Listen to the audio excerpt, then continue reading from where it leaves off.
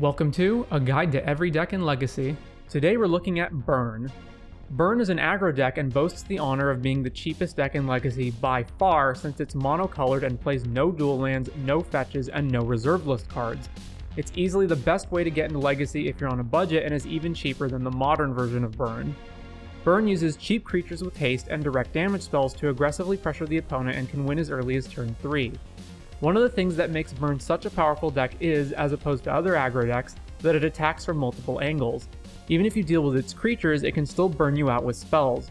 A common play pattern is that the Burn player will get their opponent to a low life total, like 6, before they stabilize, and then only has to draw 2 spells to finish them. One way to think of Burn is as a combo deck that needs to draw 6 or 7 non-land cards, and it doesn't care which ones, meaning it has inevitability. Many of its direct damage spells also target creatures, and so it can disrupt other creature decks like Delver and D&T. Additionally, Eidolon of the Great Revel is sometimes a "you win the game" button. It's a brutal card that can single-handedly steal games, especially against decks that seek to play many cheap spells such as 8-cast or Ant.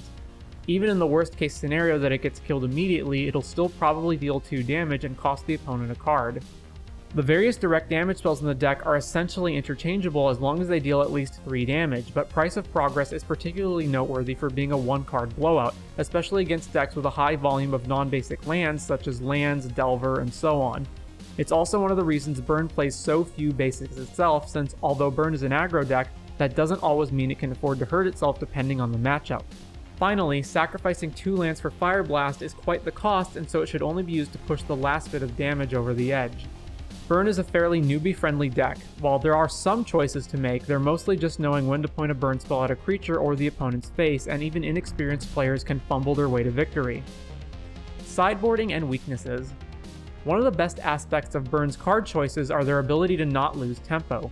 Most sideboard hate cards slow down the opposition but don't actually advance your own game plan. Cards like Rest in Peace and Null Rod severely hamstring certain decks, but they don't apply any pressure, and the opponent can therefore eventually find answers to them. In Burn's case, some of its cards can perform their intended function while still dealing damage. For example, Searing Blood and Smash to Smithereens simultaneously act as disruption and direct damage, meaning you don't even lose tempo by playing them. Roiling Vortex hits decks looking to play free spells such as 8-cast or Allurin and can shut off life gain. Some other potential options are Ensnaring Bridge for creature decks, Blood Moon, Graveyard Hate, and of course Pyroblast. Cards to take out are potentially some number of the least efficient burn spells, creatures if the opponent is well suited to beating them, and Eidolon if it would prove detrimental against other aggro decks. The decks most suited to face burn are those that can either race it, like combo decks, or that have a combination of cheap answers to its threats and which can present a clock, or which have the ability to gain life, such as by playing Uro. Any deck with Stoneforge can potentially gain life by tutoring for Batterskull or Umezawa's Jitte. It's important to have removal for Stoneforge or side-in Smash to Smithereens. Cheap counterspells are ubiquitous in Legacy, and so many decks have the ability to fight Burn's direct damage spells, especially if they play cards like Flusterstorm or Spell Pierce. Chalice of the Void is uniquely problematic for Burn to deal with, and it must bring in Smash to Smithereens for it. The deck's weakest play pattern is running out of gas as the game progresses.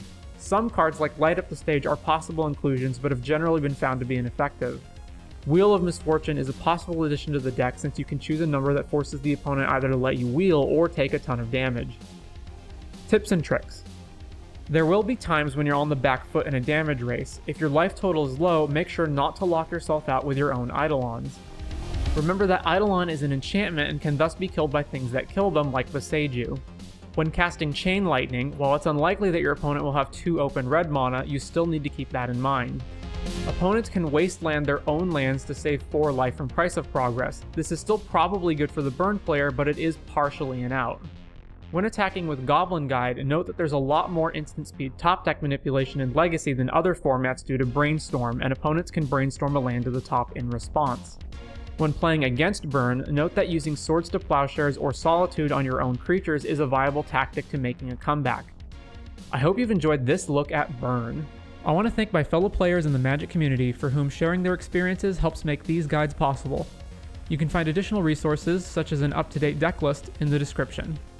If you think I left out anything important or got something wrong, please leave your thoughts in the comments, and stay tuned to see what deck we look at next time.